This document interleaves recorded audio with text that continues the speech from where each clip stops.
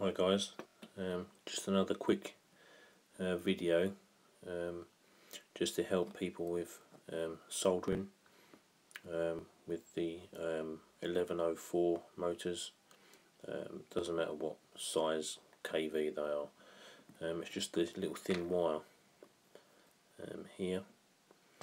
All it is just to basically easier for soldering.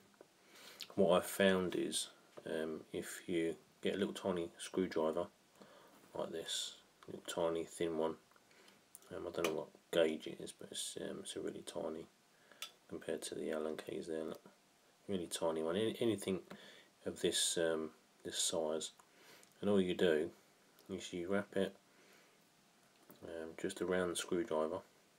Just roll it around the screwdriver like that a few times. And then it goes into like a spring type thing, and then all you do is just give it a little twist like that, so that it turns it into a little coil type thing. And then all we do is clean your soldering iron,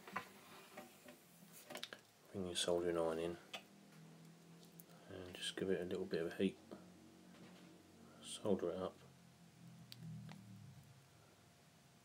and it should get a little globule of solder if it wants to in that little spot there. And there we go, you've got your solder on the bit of wire ready for soldering onto your ESC or whatever it is that you want to solder it onto. So I thought you might like to know that little tip, just because I found that these are quite a hard wire to solder onto, but as you can see there, you've got a nice little blob of solder, and it will be quite easy then for you to solder onto whatever it is that you want to solder it onto. So I hope that helps you guys, and yeah, hope it helps. Thanks.